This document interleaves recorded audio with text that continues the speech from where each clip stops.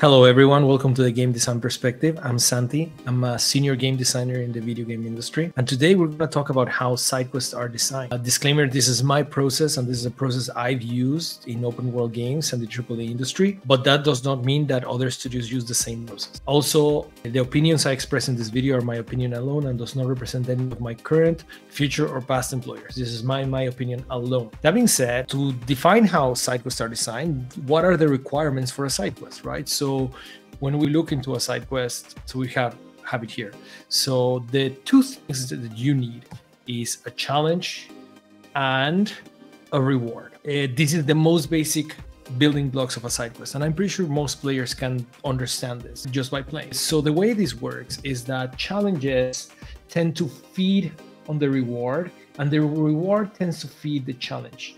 So they tend to communicate. It's not just like, hey, you do something, I give you something. So what does this mean? So challenges tends to be based on systems that create dichotomy, that create puzzles or things that the player needs to solve. So a very common system that challenges uses is combat. Of course, there's puzzles and there are other systems in games that create a challenge, but the most common one is combat. So by having this combat system, we can create a challenge to create a side quest, but then the reward needs to feed a system as well.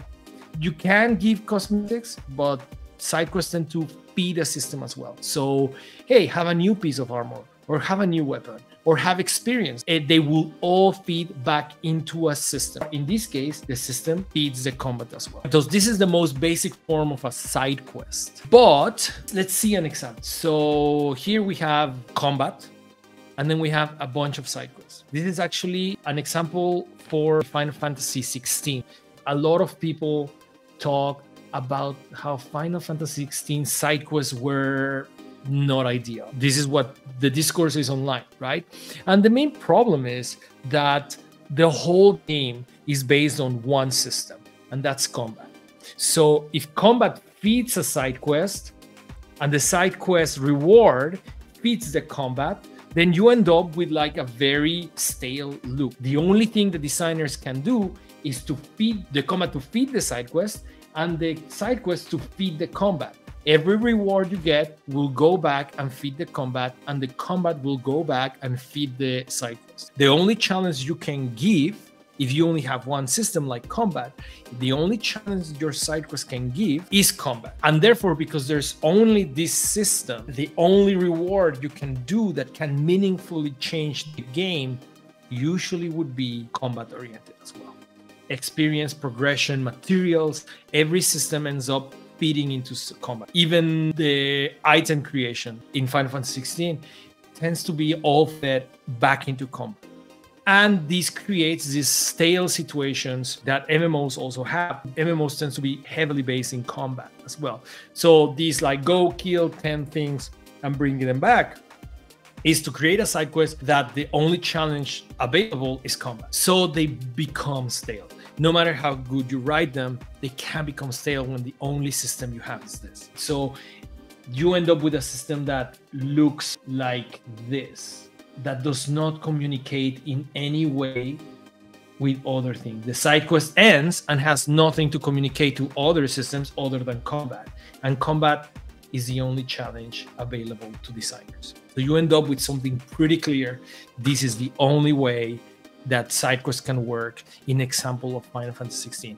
But Final Fantasy XVI's focus was heavily on the combat. So this is a question for you to ponder. In the case of Final Fantasy XVI, the designers and the team, the director decided that it was better to give them side quests and have narrative in them than not have them at all. I wonder, write in the comments, what do you think? Should Final Fantasy XVI have like side quests, or should have been like a more linear experience where the side quest is interesting to you or not, right? But there's a reality that this actually happened in this case. This was actually the design, and this is what the side quest in Final Fantasy XVI did. You can see it for yourself. So let's see another example of another action RPG, in this case, The Witcher. So The Witcher 3 has combat. They have this combat system, right?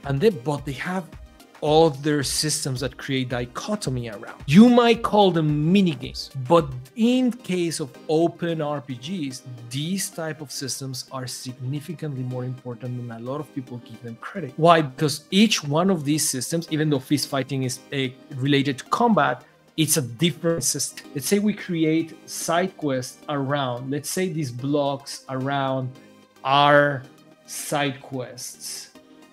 So we have side quests here that are related to these other dichotomy systems that does not necessarily are in combat. When you do horse racing as a side quest, the horse racing reward can communicate to combat or communicate to Gwent or communicate to fist fight. When you have a challenge like a side quest that the challenge is fist fighting, the reward can feed horse racing, or the reward can feed combat, or the reward can feed Gwent, which are different activities. So what happens?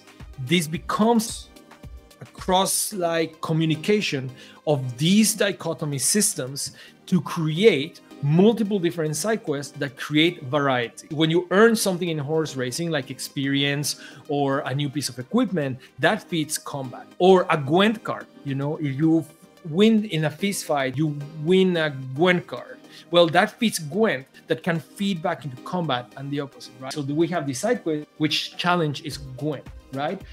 But the reward feeds combat. As you can see, just immediately by having these other dichotomy systems that Final Fantasy XVI did not have, we have a completely different set of side quests that can help the variety. Not to say that Final Fantasy XVI is a bad game. I actually really enjoyed it, but it's definitely more an action game than an RPG. Now, tell me in the comments what you think of this idea that Witcher proposes.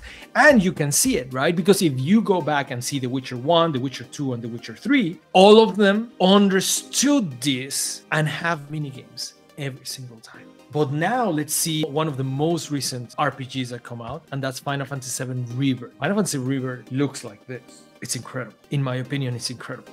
Because the reality is that you have chocobo activities in that game that feed to the gold saucer.